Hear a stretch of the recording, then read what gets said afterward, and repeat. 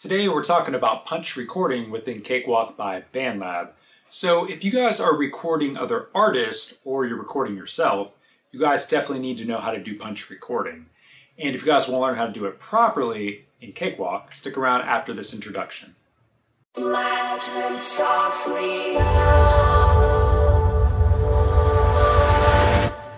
What's going on, everybody? I'm Dan Spencer and I am the Audio Sorcerer. So this is the channel where I teach you how to perfect your audio recording, mixing, and mastering skills. So before we get to the video, make sure you guys smash that like button. Please subscribe and hit that notification bell to know when I have new videos coming out.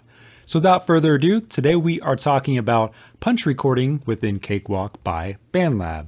So if you are new to recording, you may have never heard of punch recording before, but it is very important. It's very important as an engineer working with other artists, or if you are recording yourself. It's actually super important if you're recording yourself. So punch recording can be more easily explained using an example. So if I was to record a vocal take, we'll say I recorded all of verse 1, but maybe I didn't like the second line, but I want to keep everything else.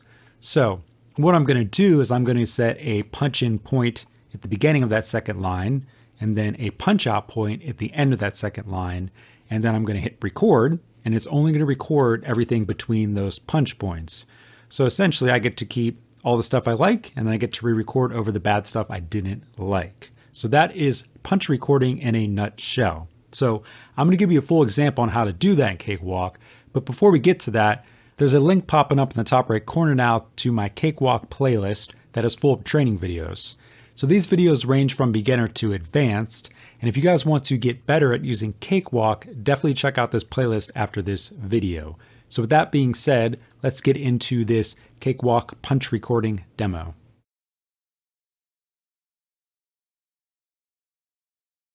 Alright, so the first thing I need to do before we can actually do any punch recording is to actually record a take. So what I'm going to do is I'm simply going to count to 8. I'm going to count to 8 on the beat using a metronome. So what I'm going to do is I'm going to do a 4-bar count and then I'm going to come in. All right, so let's begin doing that. 1, 2, 3, 4, 5, 6, 7, 8. Okay, so we got a recording there. Let me actually just trim it up a bit. We'll bring that over to here and we will bring that over to here. So what we're going to do is we're actually going to re-record counts 5 and 6. All right, so we're going to set up punch points for that. So the first thing we need to do is actually related to global recording. We need to go up to the Edit tab in the top left corner, click on that, go down to Preferences, go down to Project and then Record. Now this is going to seem kind of odd, but instead of leaving it on comping, we want to do overwrite.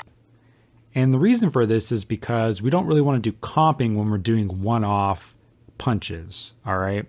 So we'll do another tutorial about comping, but for this tutorial, put this on overwrite, go to apply, and then when this comes back up, hit close. So now we're good there.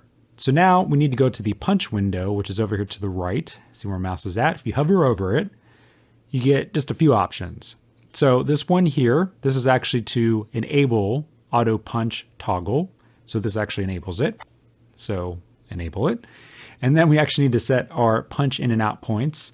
So I don't recommend actually typing in the numbers. Just press this button here and you get some little markers you can drag. So we're doing 5 and 6, right? So this is a little bit after 6. So that's our punch out point. And this is a little bit before 5. So you want to do it a little bit before and after because you don't want to do it right on the part you want to start at because you may chop off the word. So hopefully that makes sense. So at this point, we're pretty much ready to go. All we got to do is hit the record button. So what I'm going to do is I'm actually going to start it before our recording starts, and I'm actually going to talk along with the numbers that are already recorded so I can get more of a natural feel going into 5 and 6. All right, so let's go for it. 1, 2, 3, 4, 5, 6, 7, 8. All right, so as you can see, we have a brand new 5 and 6 right here. And if I click on the clip, it is indeed a brand new clip. So we did get a new recording here. So that is all it takes to do punch recording within Cakewalk by BandLab. And as mentioned, if you're doing a one-off like this, you want to set in preferences under record to overwrite. If you're going to be doing several vocal takes where you're doing loop recording, you want to do comping. And there will be another tutorial for that, so look out for that. So with that being said, if you found this tutorial helpful, give this video a thumbs up. If you like what I'm doing, please subscribe and definitely hit that notification bell to know how new videos coming out. Until the next video, I'll see you guys later and peace out.